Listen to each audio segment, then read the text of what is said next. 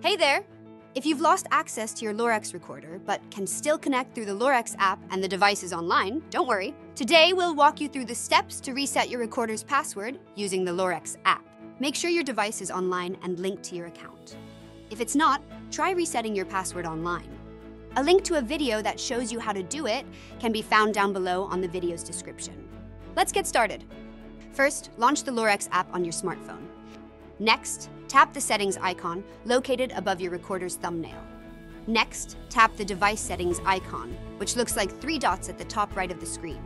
From the drop-down menu, select Device Info. Then tap Device Password and choose Forgot Device Password. Enter the email address linked to your account. Then tap Send Reset Instructions. Check your email inbox for a message with a temporary password.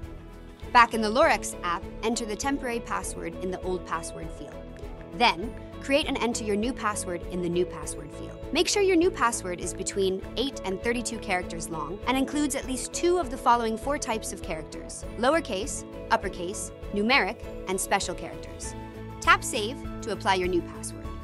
And that's it! Your recorder's new password is now set. Use it to log into your device. Thanks for watching. If you need any further assistance, visit lorex.com/support.